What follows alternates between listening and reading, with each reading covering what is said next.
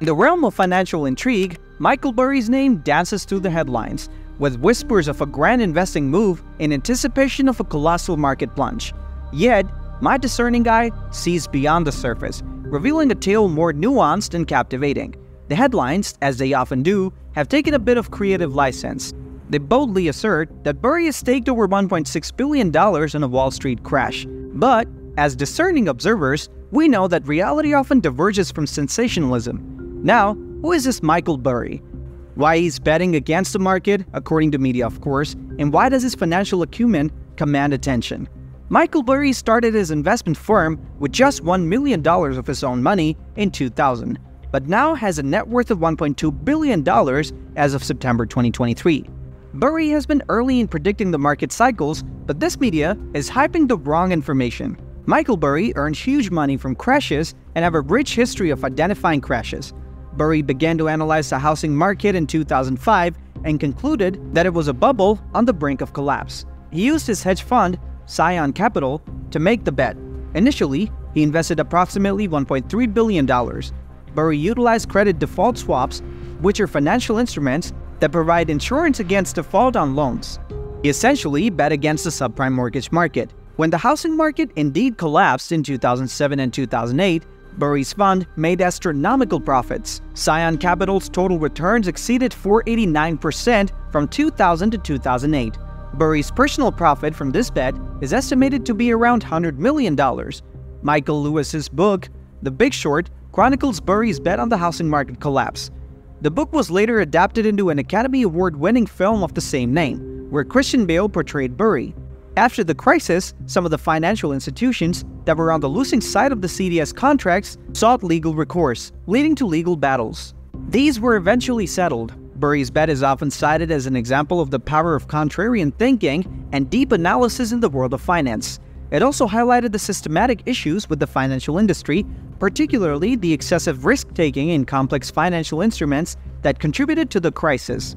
While Burry's success in predicting the housing market crash is celebrated, it's important to note that not all of his subsequent predictions and investments have been as successful. This highlights the inherent unpredictability of financial markets. Michael Burry's insights and investment strategies continue to be closely followed by the financial community. His public statements and actions in the market often garner significant attention. Now, as for how we keep tabs on Burry's latest financial maneuvers, credit goes to filings with the Securities and Exchange Commission, particularly the 39 filings. These documents provide us with a glimpse into his holdings, though they are somewhat limited in scope, focusing primarily on listed stocks, ADRs, ETFs, and selective derivatives. Now, let's take a moment to demystify the mechanics of profiting from falling markets. This involves the use of put options, which essentially grant the holder the right to sell a stock at a predetermined price. It's a strategy that played a pivotal role in Burry's successes during the market downturns of 2000 and 2008. Returning to Burry's recent maneuvers, his portfolio's trajectory took an intriguing turn in the second quarter of 2023. Two significant positions emerged, predominantly dominated by put options on the QQQ and S&P 500 trackers. In essence, the magnitude of Burry's positions is not solely defined by the headline-grabbing figures. Instead, it lies in the leverage he employs, a strategic move that can amplify gains but also heighten risks. First and foremost, Michael Burry has opted for a high-leverage approach, which means they are using borrowed capital to increase the potential return on their investment. In this case, they've managed to control a significant position in an underlying asset by making a relatively small upfront payment. The estimated leverage is over 60 times, allowing them to command a large position with a relatively modest initial investment. This approach can amplify gains, but it also increases the level of risk involved. Now, regarding the estimated cost, it's suggested that this investor likely paid around $30 million for their entire position.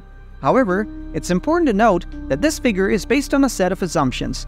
The precise details of the options, such as strike prices and expiry dates, are not publicly available. These factors heavily influence the upfront cost of the options. Generally, options with longer expiries and strike prices closer to the current market value tend to be pricier. To arrive at the estimated $30 million, a set of reasonable assumptions were made, including a 20% downside protection. This cushion was factored into account for potential losses. However, it's crucial to understand that this estimate is far lower than the $1.6 billion figure that's been circulating in some headlines. Now, let's delve deeper into the composition of this investor's portfolio. The dominant sector is consumer discretionary, which encompasses non-essential goods and services like luxury items and non-essential travel. Despite other bearish sentiments expressed by the investor, this allocation indicates a bullish outlook on the US economy. The largest holding in this category is Expedia Group, although it's important to note that if a recession were to occur, travel and tourism-related businesses might face challenges. Beyond consumer discretionary, the portfolio is diversified across various sectors, including energy, healthcare, industrials, and telecom. Notably, there's a recent addition of Japanese stocks. This indicates the growing interest in this market. Regarding Japan, it's intriguing to see the investors' approach. They have opted for a long position through exchange-traded funds (ETFs), spreading their investments across 4 ETFs.